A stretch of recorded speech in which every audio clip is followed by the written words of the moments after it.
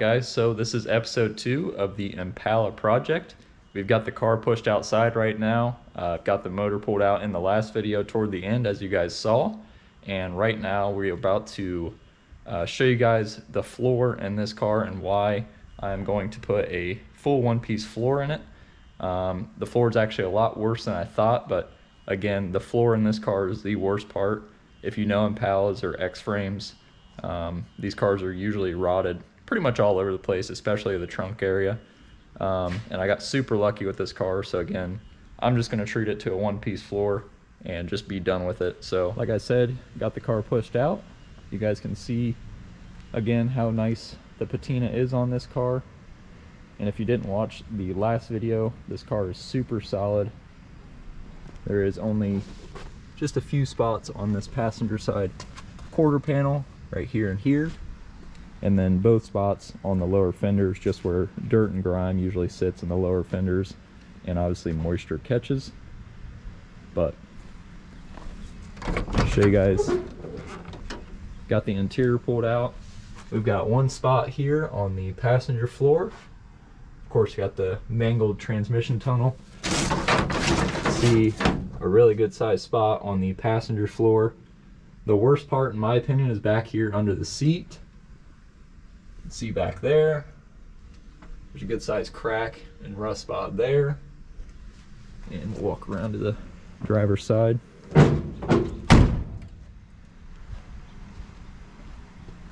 I also got the trunk cleaned out, and it is extremely solid. Look at this. Just need to re-seam seal where the factory seam seal was, you know, in your corners. Runs down again in your corners over there. I'm going to take a screwdriver and knock it all out. Over here, quarters, side trunk pan. Got one spot starting right here, which I'm not going to worry about. Small spot there, and the worst spot is right here. But again, we got that trunk piece to go in here. Absolutely no rot in the front of the trunk. And again, we got this lower panel my buddy Mike's gonna put in, so we get our trunk latch back. Come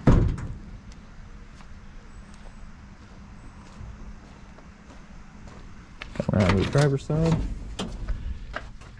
You'll see driver's floor is pretty ate up right there. A little bit of spots right here. And again, the worst spot being right there and in the back. So, also got the drivetrain out, like I said, but I pressure washed it off camera. Cleaned up really nice. Again, just gonna leave it just like this. So with all that being said, one thing in the last video I did notice I need to talk less and work more on camera.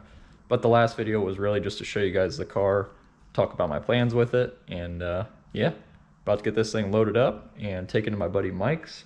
Right now it's Monday, it's actually Christmas, so Merry Christmas to you guys. But we're gonna take this to my buddy Mike on Wednesday, and hopefully he can get this one-piece floor put in without taking the car off the frame. I'm gonna try and get the windshield put out, or taken out rather, but I think he might be able to put the floor through the bottom of the car. I know that sounds crazy, but I've seen it done. So we're gonna try that, or try something, so we don't have to take the car off the frame, but we'll figure that out once we get there, or he'll figure it out once it gets there. But yeah, we're gonna get this thing loaded up, and I guess I'll see you guys once we get it to my buddy Mike's. All right, y'all, you can see we got the Impala on the trailer. It is the next day, and I am getting ready to take this car to my buddy Mike. You can see we got the floor on the trailer, but I also just want to show you guys, before I loaded up on the trailer, I had my glass guy come out and pull the windshield on this thing. And actually I've got a bolt sitting on top of the car there. Pulled the windshield on this thing, that way in case my buddy Mike needs to have some extra room to get this floor in. Like I said, I'm not even sure if he's going to be able to fit this thing in the car without taking it off the frame, because that is the right way we're supposed to do it. I am assuming that he is probably just going to cut the back half where the rear seat would typically sit, maybe cut it around in this area, and then just weld it back together and seam seal it. That's probably what I'm figuring is going to happen, because I really don't want to pull this thing off the frame. I know that's not the right way to do it, but this is a budget build. Also wanted to mention that I did finally decode the VIN on this car. You can see, I'll put up a picture on the screen. The rivets are original, and this car is a real SS bucket seat 4-speed car. So that is super cool, and obviously increases the value on this thing quite a bit. Obviously we're going to be sticking a 350 700 R4 into it. But now that I do know that, obviously that is most likely the original 4-speed out of the car, and probably the original 327. So yeah, hopefully he can get this floor put in with no problem. As soon as we get it back, progress will be made pretty quick, and we'll be cruising this thing in no time. Alright guys, just leaving Restoration World. Grab some odds and ends stuff for the Impala. If you guys don't know what Restoration World is, it is basically like Chevy parts paradise, and we are super lucky to live close to it. I live about an hour from it. It's just right here in Dayton. Huber Heights area is actually where it's at. So literally I just hop on 70 and take it all the way out here to Huber Heights. But just picked up some, you know, miscellaneous parts. Like I said, I got a trunk seal, I got a complete antenna assembly. I needed a complete key set as well, you know, for the ignition, trunks, doors, etc. So got that, and also picked up some parts for a buddy of mine. He needed some Chevelle parts and stuff like that, and we are headed back to Columbus. I did drop the Impala off for sheet metal, so that'll be done. He's already got the trunk cut out and the latch assembly area as well, so that's all looking good, and he's just getting that knocked out, and then he'll start putting the floor in. So I will show you guys that once I get it back, and we will start putting the front end and bags on, stuff like that. So stay tuned. This is probably going to be a longer video or longer episode, so y'all sit tight. Okay guys, you can see the Impala is back in the shop and back from getting the floors and trunk replaced. I do apologize, I was sick the past couple days, so I didn't feel like picking up the camera, and I wanted to start filming again before I got too far ahead, but I did start tinkering with the car. Obviously in the last episode and earlier in this video, you've seen the engine is out, windshield is out, and you guys can see we now have a full one-piece floor put into this car. Well, technically one piece, but you can see Mike did exactly what I thought he was going to do. He cut right where the floor pan and rear seat meet, and that way he could slide the rear section in and bring this larger section in farther back and slide it underneath the dash and column, etc., without taking this car off the frame. So obviously you can see everything looks great. It's all seam sealed, just need to put the floor plugs in, so that is awesome. And the trunk is full again, but you can see Mike also put the trunk belly in and also put the rear trunk lip section in as well. So apologize for the mess, but he did do that. Where I didn't film or leave off is I started taking the suspension apart. Turn the light back on, maybe not so bright. So I started to take your upper and lower control arms off, tie rods, etc., and started to disassemble the factory upper and lower control arms. But unfortunately what I ran into with the factory upper and lower control arms is I got the lower ball joints out, but the actual control arm bushings itself on top of your control arm, you know, obviously what I'm pointing at, those were seized. The whole rod section was seized onto the upper control arm. I debated on getting two-wheeler control arms at that point, but I was like, you know what, better safe than sorry. Let's just get stock uppers and lowers. It's cheaper. This car's not going to be fancy. Obviously, we explained that many times. So I bought powder-coated or painted, whatever these are, stock upper and lowers. And let me grab my light again, show you guys what I started doing today, just to check fitment and everything. We got our airbag brackets and airbags from Street Machinery, so big shout out to Boris and the team up there. They got these bags and brackets to my door stupid fast and stupid cheap.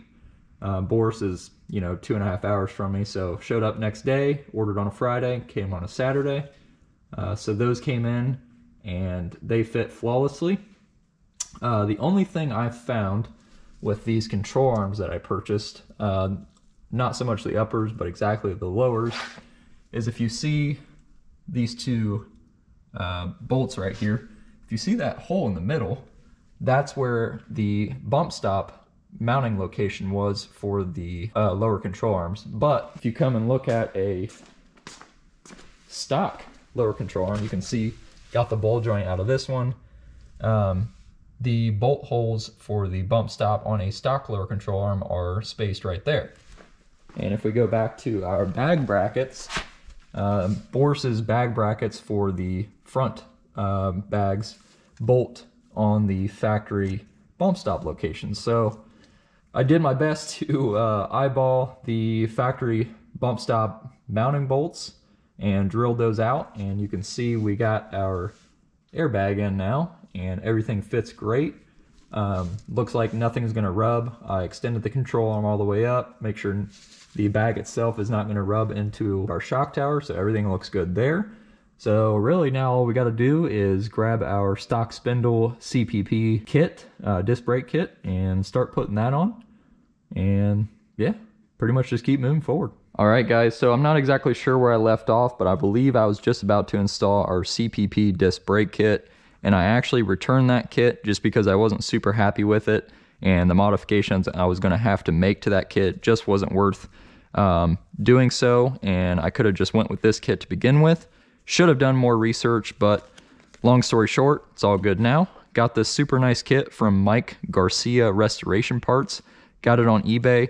It's about $410, I think, but shipping is what got me the most. It was like $111, but this kit is well worth it. He's got super nice machine spacers, and it all works with 0 offset, because a lot of these kits, like the CPP one, which is why I didn't like it the most, is because it offset the wheel out like another 3/8 of an inch, which obviously isn't a whole bunch, but you know, when you're talking about lowriders or cars on air ride, you just want a kit that just bolts on, doesn't grind the inside of your wheel, etc. And unfortunately that CPP disc brake kit was more so like a 15-inch wheel or a 20-inch wheel kind of kit. So long story short, got this kit from all the way from California. And if you come over here, I already went and put the driver's side on. The instructions, I will say, were kind of vague, but maybe that's just me being an idiot. You can see we got it on though. Super nice kit. Caliper. This sounds stupid, but I like the looks of this caliper more than the CPP kit we had, because the caliper they had was just, I don't know, about that big, and it's just like a square block. This one actually looks like it can stop a freaking car. But you can see we got our 13-inch Supreme wheel, and go ahead and put this on. Not that it's a heavy wheel by any means, and you'll see obviously this isn't bolted down all the way, but I'm pushing as hard as I can on the inside of the wheel, and there's no grinding, rubbing, or anything whatsoever, because again, this is most likely the kit everybody uses, and I should have done more research and got this to begin with. Be careful with that. But you can see, again, our disc brake caliper. We got our rotor. All the bearings have been packed and greased. There's a nice big bracket on the back side, which I'll show you. So this bracket will actually bolt to your spindle, I think like this. Actually, I guess it goes like this. I don't know. Obviously, we'll put the other side on and I'll show you guys how it looks on the car. Everything's torqued, greased down, Loctited on the other side. So all we need to do is put our greased bearings into this rotor and hub and start assembling the other side. So we'll go ahead and take our rotor, and again, I already greased these bearings, but I'm gonna throw a little bit of grease on the inside. I know a lot of people don't do this, but I feel like it's necessary. Not a whole lot, because you don't want it obviously slinging out onto the backside of the rotor. Go ahead and grab a rag real quick. So we'll go ahead and take our bearing. You just set it in there like that. And you'll take your seal. Grab a hammer. It's very important that you just tap it in. You don't want to bend. That seal. You can see it's in all the way. So that is done.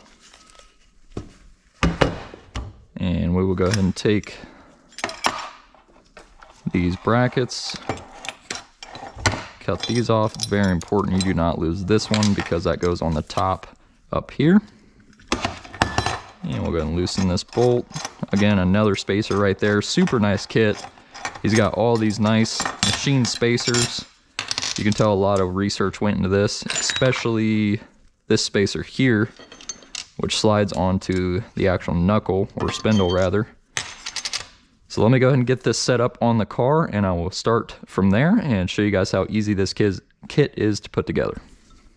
Okay guys, as you can see, we got our spindle on the car now. We got our airbag back in with the air line running up through the top. We've got our spindle spacer here, I'll call it. Not exactly sure why, but they request that you put Loctite on the inside of this. So we'll go ahead and do that. Not going to make it perfect because, again, it doesn't really need to be. So you'll take this spindle spacer with the edge side obviously out, and you'll see this piece fits on there super duper tight.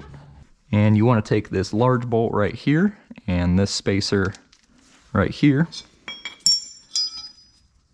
and you'll see the holes. I guess the R should be out toward you, and the caliper holes should obviously be toward the back of the car. So you want to put this bolt in like this, spacer on the back side, and grab a little bit of Loctite. That's a lot of Loctite, but we'll go ahead and put that in like so. This bolt's really sharp. You can actually see it's tearing up my glove there, but you'll see this bracket sits perfectly in that spindle. Man, this bolt is just tearing up my fingers. Anyway, got that on. You'll see your bracket here. You want the two holes to come to the back like so, because you need it to match up with this hole. And you want to take your spacer, see if I can find it, our large bolt. Again, put your bolt through this one, spacer like so. And we're not going to put Loctite on this just yet. We're going to use this bolt to hold it. I apologize, I keep bumping the camera on the fender of the car. So we'll use that like so.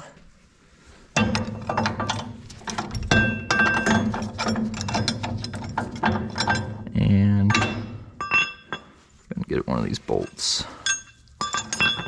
started through here. Turn this knuckle around.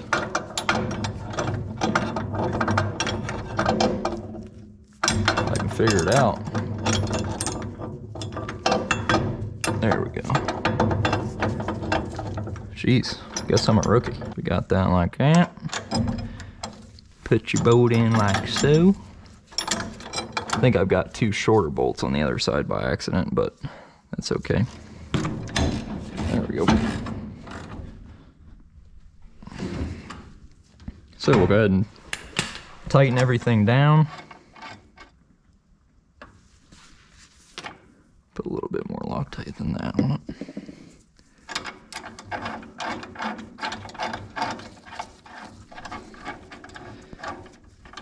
Let's see. That one is 3/4.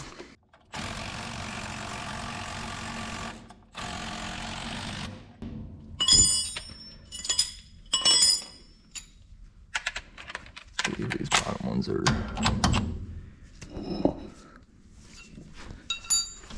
I'm missing a wrench. Well, I've seemed to misplace my 5/8 wrench, so just use my ratcheting one for now.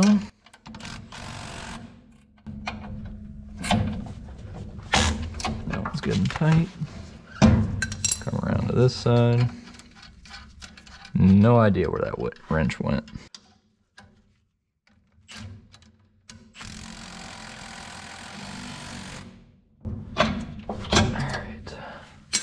Gootin tight, gootin tight. Now we're ready for our hub. Again, I apologize for the delay on these videos. I know you're not really supposed to grease these, but the more grease, the better. Although you don't want a bunch slinging everywhere. So we got our shim on. We're about to put our hub assembly on. See, it just goes on there just like that. And if I smack the camera one more time on the fender, I might explode. This goes inside just like this. Again, I'm gonna keep wiping the grease off my hands so I don't get it on the rotor. I believe that goes on there like that. I'm not a mechanic. I crank them pretty good and tight. Again, just to seat the bearings. And then the rule of thumb is to back them off a quarter turn, but I just crank them till I feel is right. Either way, your cotter pin, which we're not gonna bend up or anything yet because this is not finalized, just goes in there like that. The reason it's not finalized because I need to run the airline through the frame, like I said, but a super easy, straightforward install. Take our caliper. Don't lose the bolts because I already lost my 5/8 wrench. Take our caliper, make sure the pads don't fall out. You can see, goes on there just like that. Get our bolts lined up. Yeah, there we go. Super easy install, guys. Now we're ready for a wheel. We can put this thing back on the ground, air this thing up and down. Choice. Let's go ahead and do exactly that, and I will cut to when we're ready for that. Okay guys, you can see I've got the bags temporarily linked together, and I've already got about 45 pounds of air in the bags.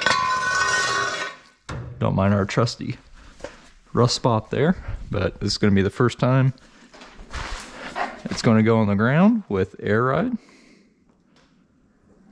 So here we go.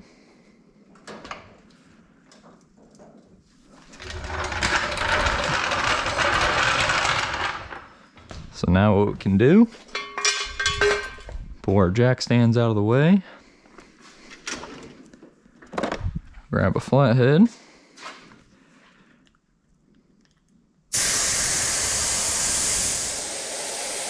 check for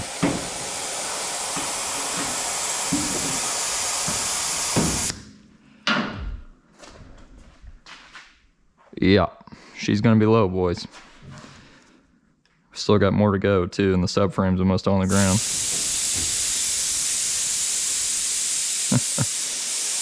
So the bag is pretty much all the way deflated. Here we go. Yeah. Look at that, boys. Holy sh**. It's gonna be on the ground. That is killer. Now, we gotta get the back done still, but that is super easy. We will probably do this in this video. I am not sure yet. I was kind of trying to get the disc brakes done and get a video out for you guys because I know it has been a minute. And I think I'm gonna end it here so that way we can focus on the back, get this thing rolled outside, and really show you guys the vision just all come together. So super cool. And I also got a bumper guard from my friend Andrew Rumley. Matches the car perfectly. It's got a little patina below the nipples, so perfect. All right guys, appreciate y'all watching. Be sure to give this video a big thumbs up, press the subscribe button. We've got a bunch of videos coming out on this thing. We actually already got our full interior from Gina Ciadella, so appreciate that.